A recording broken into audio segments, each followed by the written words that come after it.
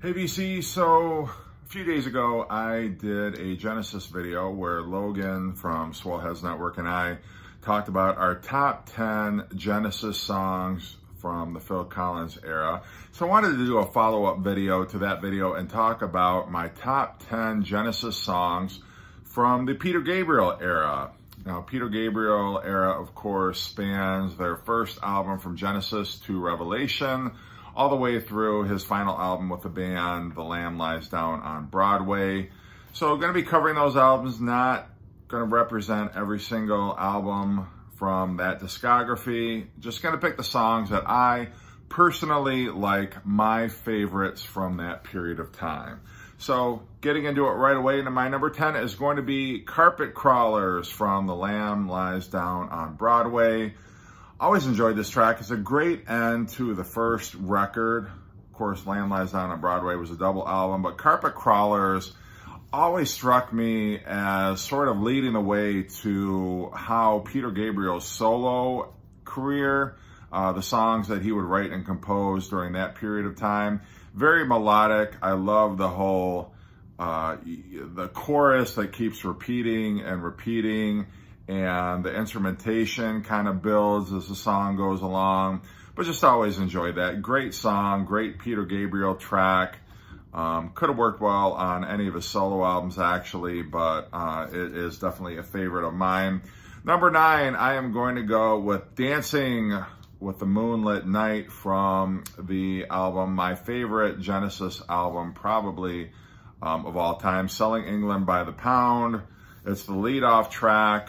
And I love it. Starts off very folky, almost like it's going to be, you know, kind of a Fairport Convention kind of a song. And then it goes into full prog rock mode. You got mellotrons in there. You've got the great guitar work of Steve Hackett. You've got great keyboard work by Tony Banks. And it's just an epic track. Great way to start off that album. And had to include that on my list. Number 8, I am going to go with the lead-off track from one of Genesis's best albums, Foxtrot, Watcher of the Skies. Watcher of the Skies definitely is a dark track, and I feel like Foxtrot is one of the darker albums in Genesis's catalog. But Watcher of the Skies, I just love it. Like, starts off with the mellotron, and then it builds. It gets very frenetic during the song, and it's a great showcase for, you know, it's Genesis flexing their progressive rock muscles, and it's a great way to kick off that album. A lot of, yeah, I find throughout Genesis's catalog, the lead-off tracks are sometimes the strongest tracks on those particular albums. Number 7, I'm going to go with Fly on the Windshield from The Lamb Lies Down on Broadway.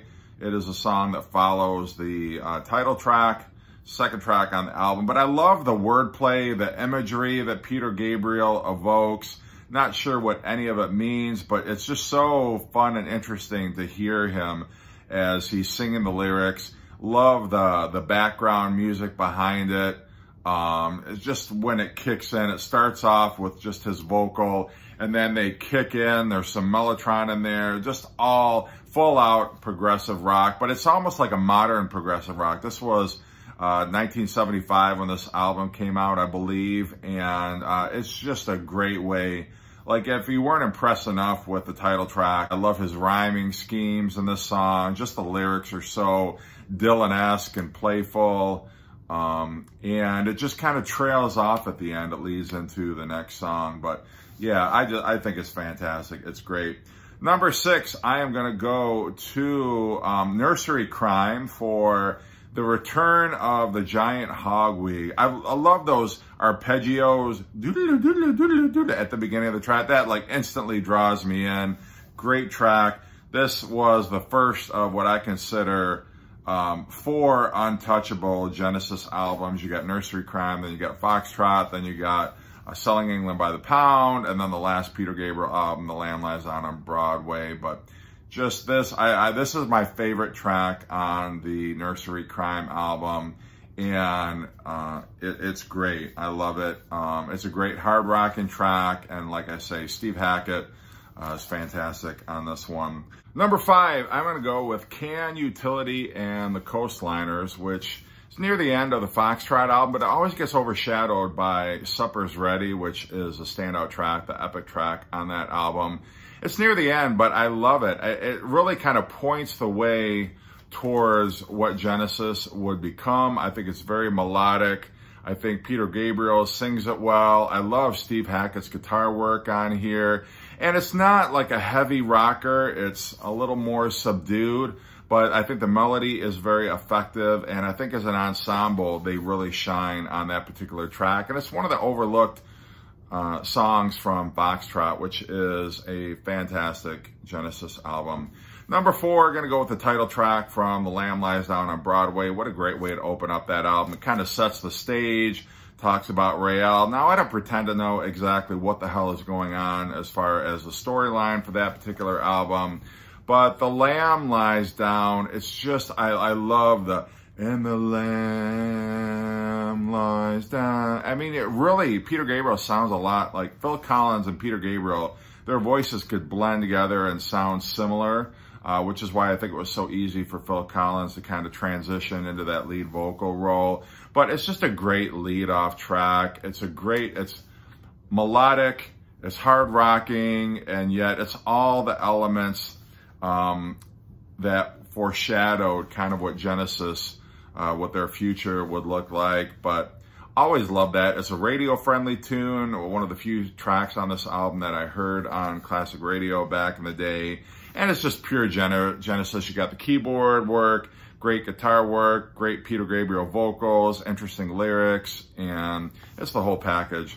Number 3, Firth of Fifth, from going back to the Selling England by the Pound album. I love, and this is where Tony Banks shines. You got the piano intro. It's on piano, but then it's reprised on synthesizer. Beautiful Steve Hackett guitar work in that middle section there. And it's not like he's not showing off, but it just suits the song so effectively. And that was the beauty of Steve Hackett is, you know, he didn't have to play a lot of notes. He didn't have to, you know, get all virtuoso on the guitar, but his guitar work, it so complements the keyboard work. There's that interplay between Tony Banks and Steve Hackett, and I love how it goes from kind of slow to soft. That whole, I'm not going to be able to scat it, reproduce it here, but I just love that balance between those two melodies, and it's great. My favorite track on my favorite Genesis album.